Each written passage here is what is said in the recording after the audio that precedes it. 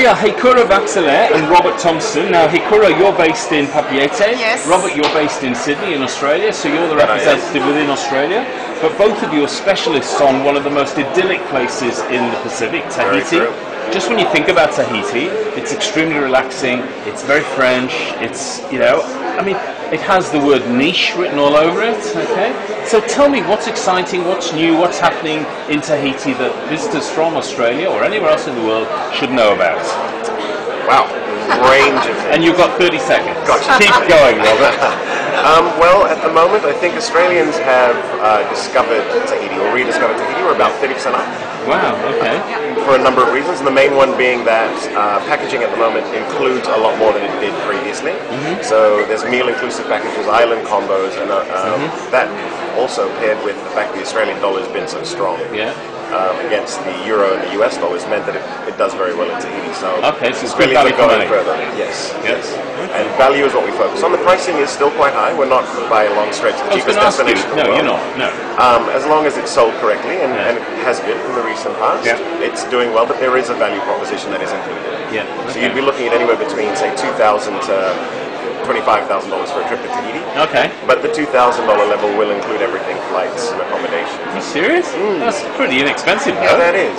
Because you know the automatic assumption is that Tahiti's expensive. Yes. Okay? It's actually... Which is a good thing and a bad thing. So, I mean, there are positives to that. It keeps us exclusive, because that is what we are as a destination. But at the end of the day, there are lots of markets you really do not want, okay? Because they're not synonymous with... We like all business.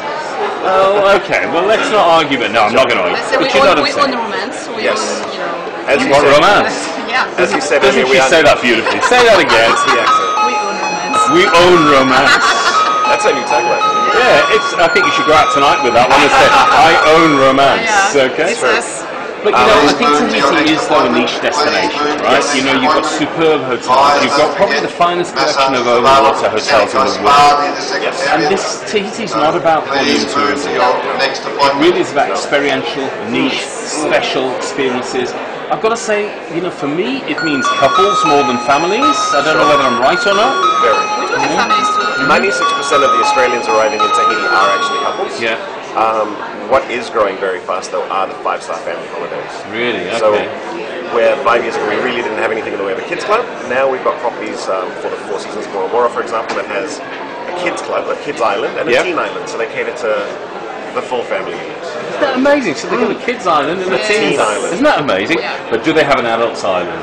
The whole place is the island. Okay, so tell me, how do people get from Australia or from Asia to Tahiti? From Australia, it's via Auckland. Air Tahiti Nui and New Zealand both fly twice a week, so you're looking at 4 connections weekly. So Air Tahiti Nui goes from Sydney, Auckland, Coach with Qantas. Okay, And then from Auckland. Because it used to fly from Sydney. It did, direct. Yeah, I've been on that service, but it's stopped now. Yes. Okay. And from Asia, there are multiple options. So the most convenient, generally from Southeast Asia, is via Auckland, on in New Zealand, or on Cathay Coach in Tien, or Tokyo. There are direct flights from Tokyo 3 a week into Papeete, and they connect to the rest of China. Now we have a North American edition as well. So does Air Tahiti Nui still fly from Los Angeles to Papeete? Yes, North America is our largest source market, so it's a daily flight, in some cases double day. And it's doing very, very well.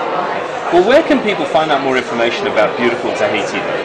TahitiTourism.com, Tahiti-tourism, with an E at the end.com for Americans, or TahitiNow.com.au for Australians. So www.tahitinow.com.au for Australians, and for Americans, Tahiti-tourism with an E. .com. It works without an E too. Works without an E too, because you've been sharp and clever, realising most people won't put the E on. It is in French, doesn't necessarily come across. Thank you very much indeed, guys. A little slice of France. You know, I know there's New Caledonia, which is not so much closer, but a really nice slice of France in the Pacific. We call ourselves a melange of Polynesia and France. On that note, I'm the melange of Polynesia in France, or French Polynesia, if you like, in the Pacific. Thank you for your time today, and look forward to experiencing Tahiti soon. Thank you. Thank you.